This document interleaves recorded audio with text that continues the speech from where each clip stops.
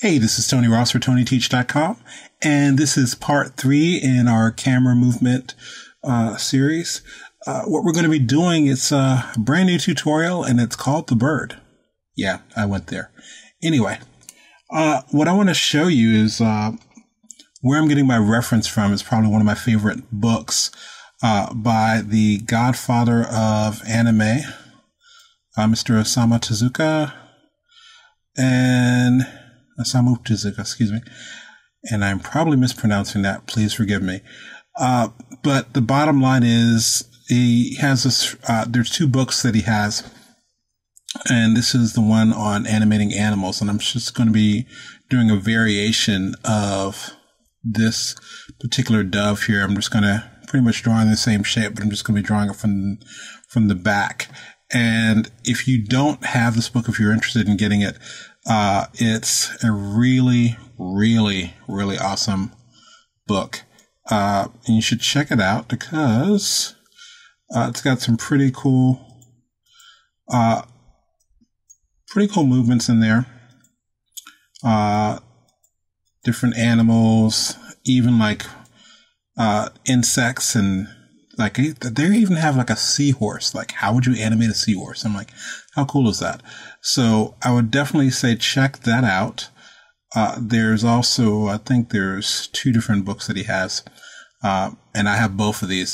They're really great books and shows you a lot of really cool stuff. Anyway, let's get back to animating. So what I want to do is I'm going to, got a new drawing layer I just made here. I'm just going to call this bird. And I'm going to pretty much draw this out using our little default color. Let's get my paintbrush.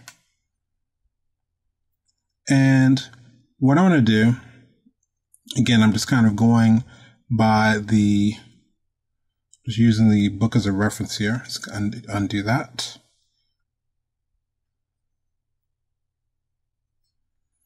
Okay. Give it a nice little body, the tail.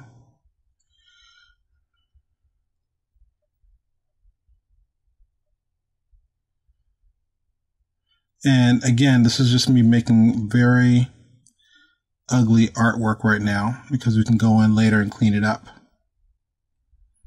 All right, so that's my first drawing.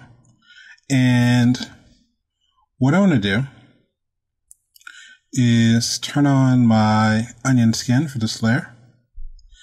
And also want to check and see exactly where the pivot point is.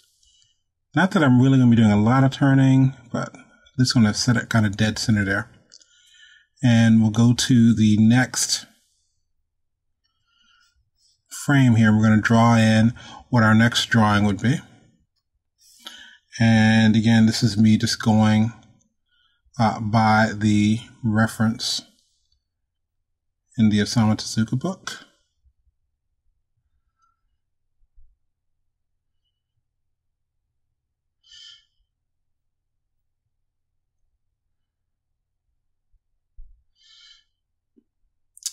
And the third frame,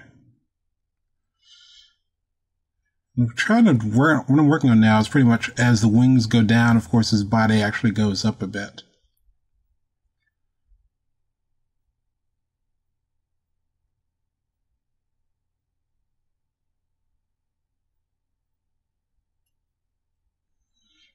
Okay.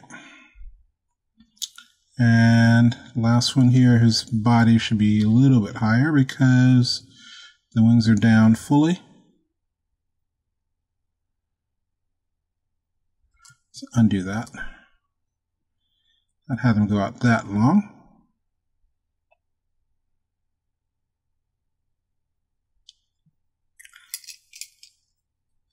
Just going to flip my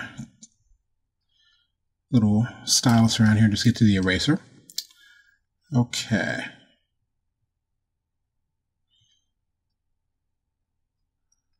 Just doing a little bit of scrubbing here, just making sure that makes sense. And then the next frame should be wings coming up a little bit.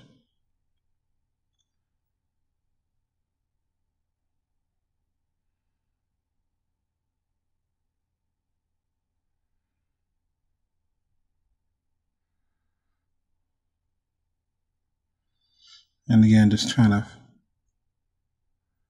seeing what that looks like. And last frame,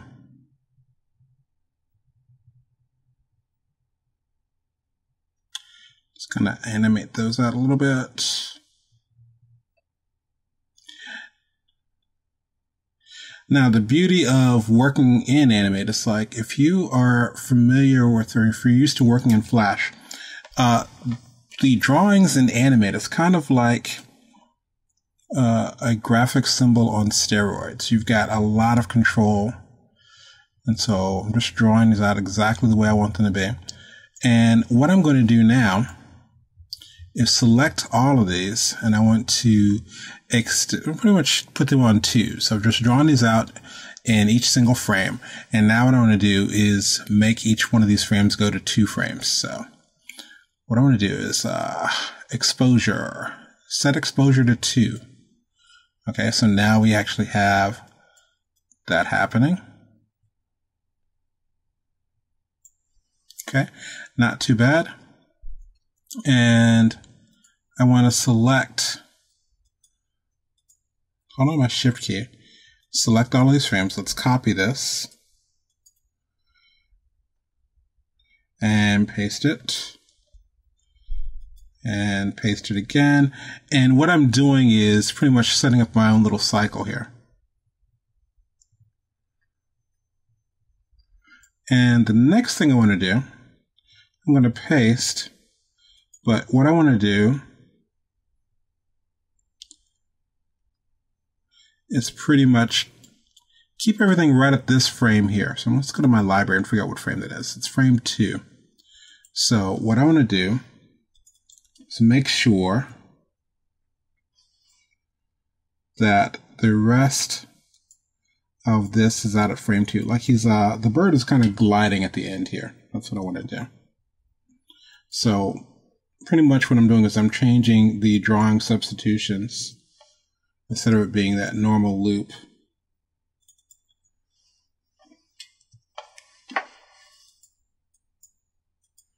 Let's go here. Let's make this one frame 2 as well. And we'll extend this out at the very end. Let's do F5.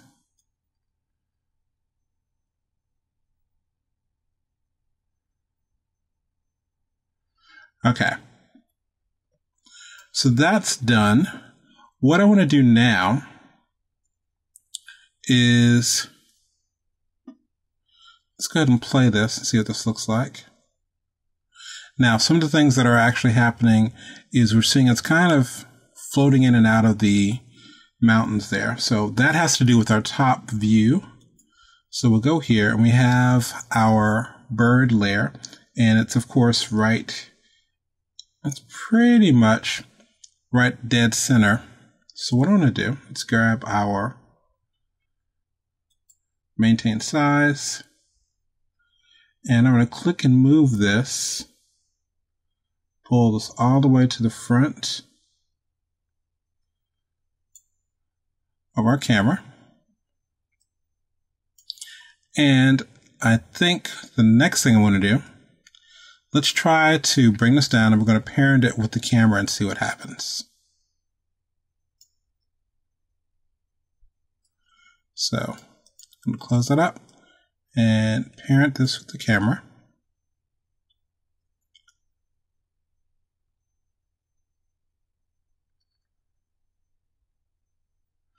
Okay, it looks like the very first drawing actually got off-centered there.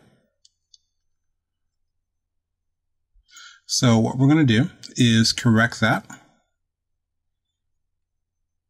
So grab my transform tool, and I want to move. Let's actually not transform. Let's grab our select tool.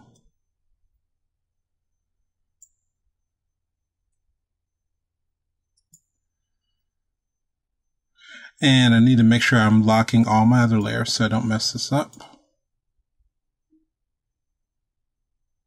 Let's cancel out of that.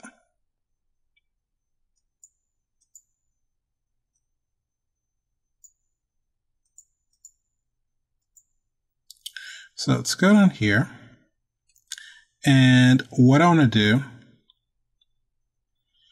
is select our bird, the very first frame here. Just going to click and drag and move this, see if we can line it back up.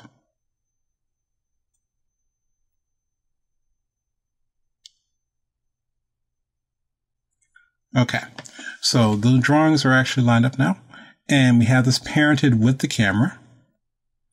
And the next thing I want to do is start doing a little bit of interesting work here with respect to how it's being animated, how the bird's being animated.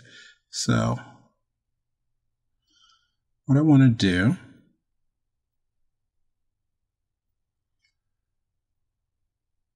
as the camera turns, or right before it's about to turn actually, we're going to start having the bird turn a little bit. So I'm going to drop a keyframe at the very beginning, F6, and we'll move forward. And right before that turn, I'm going to start rotating the bird there a little bit. Actually, maybe kind of go the opposite way and see what that looks like. Yeah, I think that fits a lot better. And at this point, I think we'll actually move the bird up a little bit.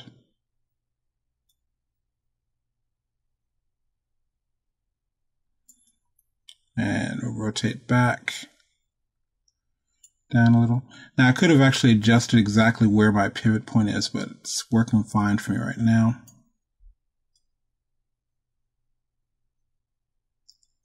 And we'll rotate it back the other way.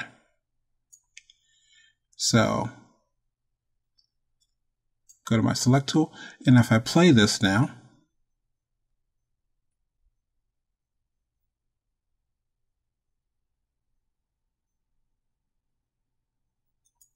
that last turn is really bothering me. Okay, so let's go ahead and check this. Let's check out our pivot points.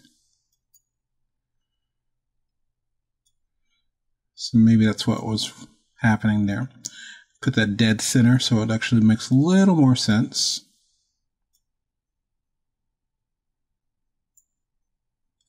And so we'll try this again.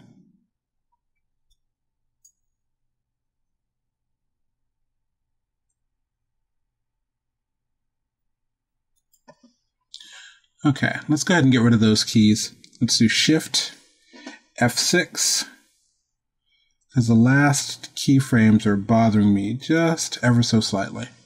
So we'll play this again.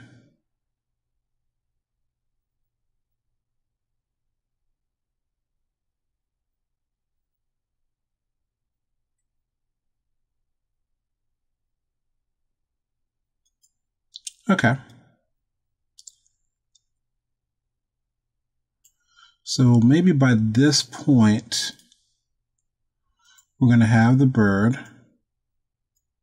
turn a little bit more.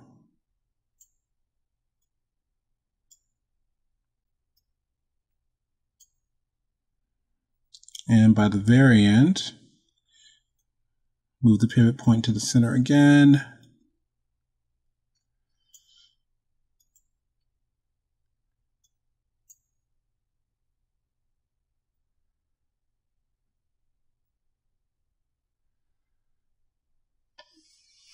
All right, and there you have it. So you can actually pretty much have it flapping a little more and let it soar for a bit, flap some more. It's little fun things like that.